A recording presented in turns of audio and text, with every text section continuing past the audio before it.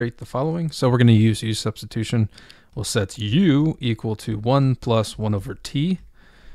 And then du is going to be equal to, think of this as t raised to the negative 1. So we're going to get, so it's 1, 0, and then this is going to be negative t raised to the negative 2, which is the same thing as negative 1 over t squared. So the only difference here is to get du equal to dt, we need to multiply by negative 1. So we get negative 1 out in front, and we integrate, and we have u cubed du. So we have negative u raised to the 4th over 4 plus c.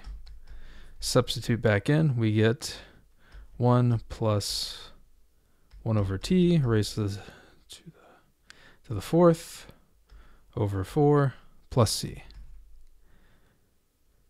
And that's pretty much it. Alrighty, I hope this helped you out. I appreciate you watching. Have a great day.